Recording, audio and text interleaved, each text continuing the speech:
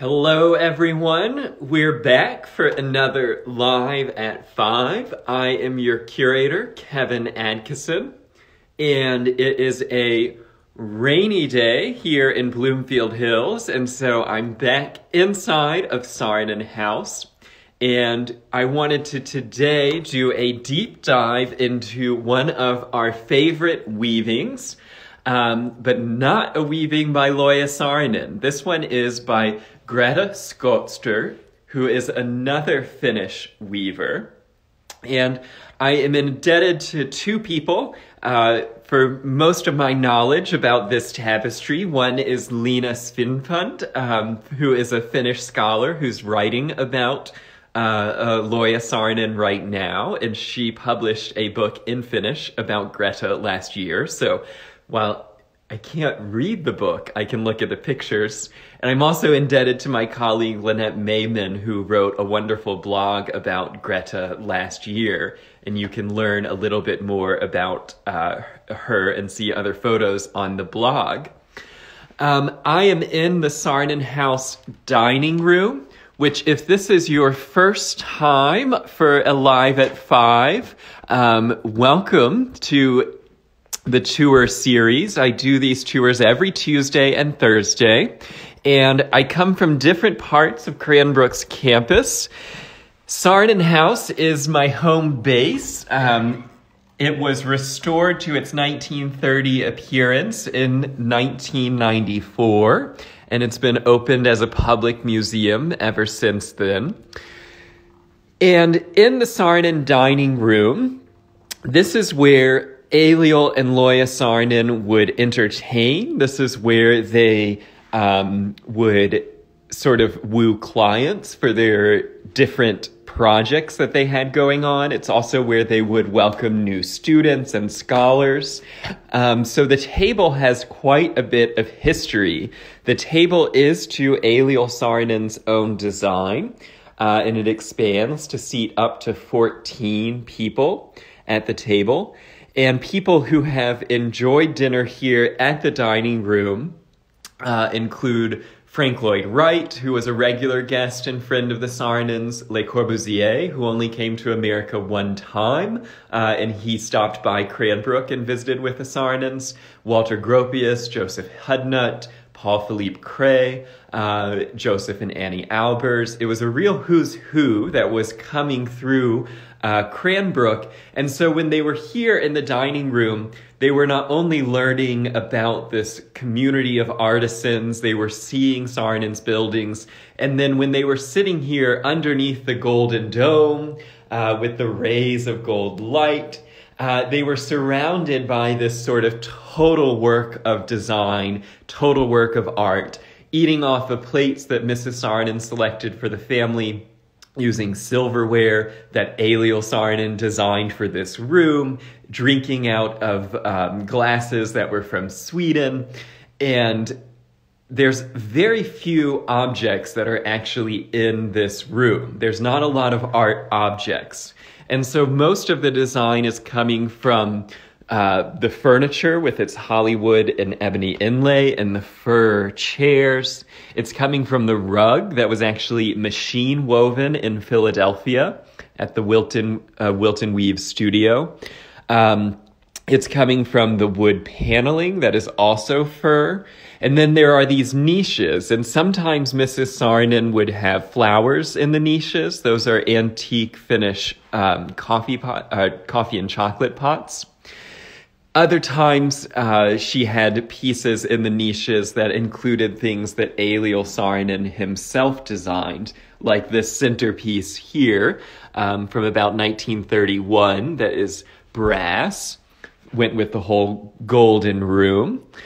But there are only actually two works of art hanging on the walls. Those of you who have been friends of the center long enough to have attended one of our paid events hopefully got a New Year's card this winter that showed these lovers in the snow, or the crane and heron. This is a modern reproduction, but the Saarinens had the original Japanese woodblock print. And Japanese prints were very fashionable in the Art Deco period in the 1930s. So it fit with the whole aesthetic and the sort of Chinese red niches, the overtones of Egyptian revival, lots of different sources, world sources being brought into the room. But for our tour today, notice the size of this work of art. It is a small rectangle, smaller than an individual panel. It's placed asymmetrically next to the pantry. I'll close this door so we can get a sense of the whole wall. And Saarinen, he always uses these irregular asymmetries throughout the campus design, but this one is especially pronounced, that there's only a Japanese print on one side of the wall. Saarinen said, he told a reporter once, to paint a picture is to make art. To hang a picture is to make architecture. And so he viewed the placement of artwork in the house as part of his overall architectural scheme. It wasn't just that he was an interior decorator or that the interiors were somehow removed from the architecture. It was all one part. The architect's concerned with the table setting, with the table itself, with the chair, the rug, what's on the wall paneling, the building, the city, the entire world. And so in this room, Saarinen just hangs two things: the little Japanese print, and then the massive tapestry by Greta Skogster. And those of you who have come on a tour of Cranbrook from about 1994 until 2019, I have an apology to make you. For a very long time, we said that this tapestry was woven for this room in Finland by Greta Skogster, and that is not true. This piece was actually woven serially and was retailed. So there are 3 known copies of this tapestry. And Greta Skogster is a very interesting character. That is her maiden name. She became Greta Skogster Leighton after she married her husband. She was born in 1900. She died in 1994, so she died the year the house opened as a museum. The art museum attempted to contact her in the 80s and 90s and never received a reply. That's in the archives. We only have the letters that were sent to her. She studied art at the School of Arts and Crafts in Helsinki. And then she began working in different handicrafts, dyeing textiles, block printed cottons, as well as weaving. And she really became a major weaving enterprise about 1937, when she had a studio set up in near Viipuri, Finland, which is now, after World War II, is part of Russia. So where her studio was located when this was woven became part of Russia after World War II. And what's interesting about the weave structure here, the overall scene is depicting a tree sort of growing up and expanding, and then 5 birds flitting across. There are the sort of branches that are growing across. There's the vines going up. You can actually see it better through the lens of the camera phone than you can in real life. The colors are more vivid here. And what's interesting about the construction is that you might want to call this a tapestry, and it is a type of tapestry, but if you are French or Belgian, you would not call this a tapestry. This is not what we might call a Goblin's tapestry or a French tapestry. These are essentially inlaid fibers overwoven. And so if you know much about weaving, this piece was woven where this is our warp. These are the long fibers that are ready on the loom. And then when you're sitting at the loom, you're weaving this direction. So you weave across and then you come back and you weave the next direction. And this here is the sort of base weave. What's interesting about this Hattebattensvanner technique, the HV technique, named after the Swedish school of arts and crafts that invented it, is that the design is discontinuous. So these wefts that are running across here, if you see that line, that's going to run across the entire tapestry. That is what is making the cloth and what is keeping this as a single piece. And so there are some strings that go back and forth across the whole tapestry. And if this was a true Gobelin-style tapestry, the design would also be tied together, weaving back and forth all the way across. But what Skogster was doing in her weavers, she herself was a upper middle class sort of managing the company. So it's unlikely that she was involved at all in the actual weaving production. But her Finnish weavers are taking individual strings, and do you see where that orange string starts there? It weaves across and then it turns back. And it's almost like embroidery, but she is doing it at the loom. And so these pieces are made where I could actually, if I was a real sick person, I could go in and I could unweave all of these blue strings and I could just remove the entire bird, but there would still be these open weave sections. I would not be removing the textile itself. On a historic French tapestry, you can't do that. If you remove the face of the angel, you would have a hole in the tapestry. So these overwoven, overshot textiles, it's a quicker way of weaving. It's also much less strong structurally, because if you think about it, most of this design is non-structural. It's being supported by that weft that goes all the way across. And then the design is just inlaid on top of it. Still at the loom, so it's not embroidered after the weaving. It's done all at once. You're making the cloth and making the design,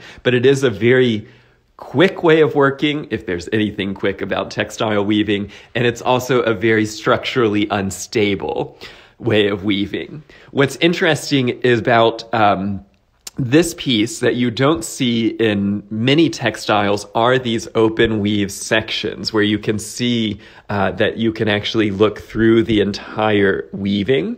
This is the same technique, the Hattebottensvanner technique, is what Loja Saarinen used in her monumental weavings at Cranbrook. Of course, she was using the Hattebottensvanner technique because all of her weavers were trained at the Hattebottensvanner. The materials of this tapestry are quite interesting. Most of it is wool, but then there are also colors that are cotton, and then there are threads that are linen.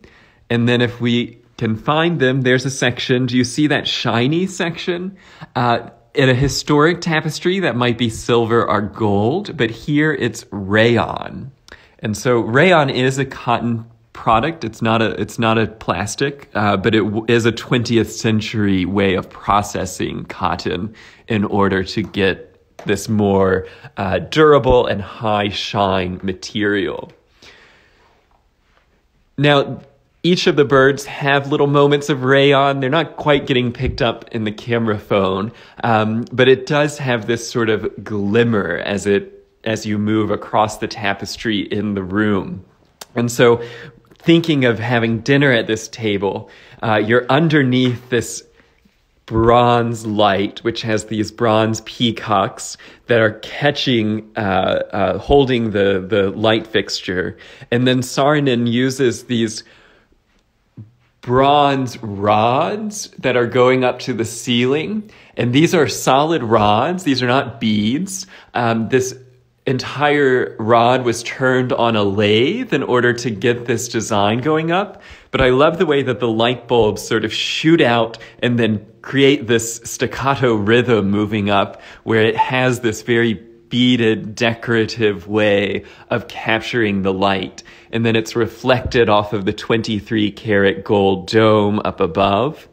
Mrs. Saarinen hated the low quality of flowers that she could get in Michigan winters, and so she bought this little bird at the Wiener Werkstätte in Vienna in 1932, and then had the Cranbrook silversmith cut the base of it down so it would fit perfectly on the inlay. And so he is catching the light up above, the light fixture itself is glowing, the whole room is glowing, and then you have the rayon through the tapestry that has the similar glint. The Saarinens did have candlesticks. I don't know how often they ate by candlelight, but what a magical place to be in the evening when everything is sort of aglow and shimmering. And Mrs. Saarinen famously would serve pineapple upside down cake for dinner. So you would be sitting at the round table with this golden room, eating a round piece of golden pineapple with a red cherry in the center. Now, the Skogster tapestry also serves as an artistic mirror of sorts. I mentioned that Saarinen hated pure symmetry. He also, he didn't hate it. I don't think he hated anything. He was a great guy, very gentle, very kind. But he doesn't often give us pure symmetry. And so he, as ways of sort of being asymmetrical, sometimes he uses artistic mirroring. So instead of having a dining room with windows on two sides, he gives us the woven window of Greta Skogster, which shows us the trees and the birds. And then on the other side of the dining room, we have a window which has a tree behind it. And the Saarinens did keep the shades closed. You can see that in 25 years of a house museum, the red dye has reacted with UV light and has disappeared. So the fabric is actually missing there. Hopefully we will have these rewoven one day soon. These were hand woven in the basement of the house on the original loom. But picture that this red grid is there, and then you have the grid of the leaded glass windows behind it, and you're creating this sort of grid of the view leading back to the tree, which I assume has some birds in it. And so there's this really beautiful sort of symmetry between the grid system that's a natural part of weaving, and sort of the creation of the weave of the tapestry requires you to work in grids. And then you have Saarinen repeating that grid on his view out to the other side. The sculpture there is by Aino Aaltonen, Kivi's muse. And notice that she is sitting in this patio that has a octagon pattern. And you're looking through the window that creates these octagons if you sort of draw the corners in of these squares. And then the entire room itself is octagonal, and you're sitting on a rug that has the octagonal design of the patio repeating. So all of these ways of relating each element to the next largest whole and creating this real cohesive environment where the pattern of this rug is not the exact paving patterns of the patio in the way that we might see it in the 1980s with the postmodernist. Instead, it is a much more sophisticated sort of variation on a theme. It's like a Sibelius symphony where Saarinen takes these notes, the octagon, or the telescoping form, and he repeats them across all different materials, all different functions, and all different sizes, and together they form this very cohesive total work of art. Now, to bring it back to our dear friend Greta, after studying at the School of Arts and Crafts, she married her husband, I think Wilhelm Leighton, and Mr. Greta Skogster was in forestry school, and then he went off to the Yale School of Forestry. And he studied at Yale in the late 1920s, right before Eero Saarinen went to Yale. And then he went back to Finland and he worked for the Enso company, which was a pulp business, made paper. And he modernized from all of their old Imperial Russian equipment and brought in new American equipment and new ways of industrializing Finnish paper. And of course, Finland, the great wooded country. He turns the company around. It becomes one of the largest companies in Finland before Nokia. And they build a headquarters designed by Alvar Aalto with weavings in the lobby by Greta Skogster. Greta's business flourishes alongside of her husband's business, and she begins doing textiles for the retail trade. And in 1947, she was integral in opening Finland House, and selling Finnish decorative arts in Manhattan. And so she was actually one of the first people, if not the first persons, to import the decorative furniture and glassware of Alvar and Aino Aalto. And so she sold the Aalto's wares in Finland House in 1947. And at the same time, she was selling her printed textiles. What's interesting is she may have been selling Pipson, Saarinen, and Swanson's wares as well. Again, I wish I spoke Finnish, but in the book, it really looks like there are some Pipson textiles for sale in her shop, and it would have totally been within the realm of possibilities. I wish I knew what the relationship was personally between Greta and the Saarinens. It is impossible for them not to have known each other. The president of Finland's most famous company, who has invested in architecture, his wife having a weaving studio, would have known Finland's most famous architect and his quite famous wife, who was a weaver. So even though this piece was not woven custom for the house, and there are 3 of them, it fits perfectly in the room, perfectly alongside the wall. It is the wall, coordinates with the color, and I think it speaks to this sort of global friendship of Finnish artisans working, designing, and selling here in America. What happened to the other 2? They were both in hospitals, and Lena was unable to identify if those hospitals still had them. And so ours may be the only version of this tapestry left. What's fun about knowing that it was serially produced, we have the original drawings now, are in an archive in Finland, and previously Cranbrook did not know that those drawings survived. If anyone has any other questions, you can always message them to me.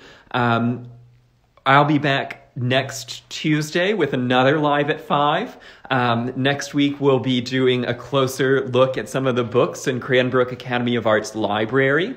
On Wednesday, I'll be coming live on Facebook from Cranbrook House. We'll be doing a tour of Cranbrook House. And you never know where I'm going to pop up next. If it's raining, it'll likely be here at Saarinen House. I hope everyone is doing well. I hope that you're enjoying these Live at 5 tours and that you're learning new things, being safe, staying at home. It is that time of the year where, like PBS or NPR, it's your time to be able to support the Cranbrook mission. And so we are looking towards you if you are enjoying these Live at 5 tours, if you're enjoying learning more about Cranbrook. From me, Kevin Adkisson, your curator, I would so appreciate it if you went online to our website. It's on the profile, onto our support tab, and gave us anything that you're able to help support the Cranbrook mission of preserving and sharing these stories and making sure that this remarkable place continues to inspire, it continues to inform and to be here, because I need to reweave those curtains, and I can't teach myself how to weave, without your continued support. No, if you want to know more about what your donations are supporting, I'm happy to talk more. Send me an email, send me a message, and I'll see you next Tuesday for another Live at 5. I hope that you enjoyed this close look at one of my favorite tapestries here at Cranbrook. Last story before I go, because I just remembered it.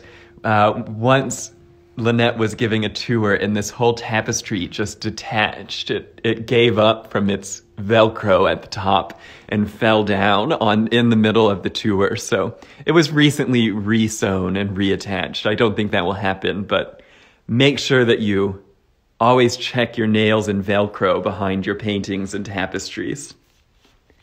Have a good one, everybody. I'll see you next week.